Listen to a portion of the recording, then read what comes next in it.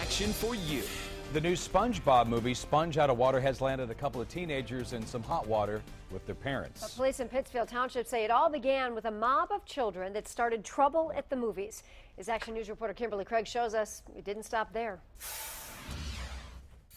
It was the night of Valentine's, but there was no love in the air between dozens of preteens and teenagers caught fighting on this police dash cam video. Some of the children caught fighting, screaming, and shoving outside the rave movie theater told Pittsfield Township police that their moms and dads dropped them off to get them out of their hair for a romantic evening.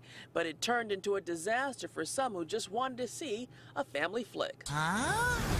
What is this place? Hard to imagine how kids watching the new SpongeBob movie could get so riled up that movie management wanted them out. Moments later is when the madness broke out in the lobby and in the parking lot. Police took two teenagers into custody for being disorderly, and the crowd dispersed. But here's more police dash cam video showing what happened next at a Zap Zone just across the street from the movie theater on Carpenter Road.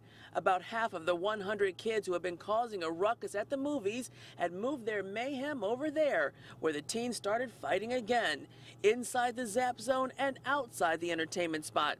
And this coming weekend, expect Pittsfield Township Police to have extra patrols in the area to make sure teenagers who come looking for trouble aren't able to start any. In Pittsfield Township, Kimberly Craig, 7 Action News.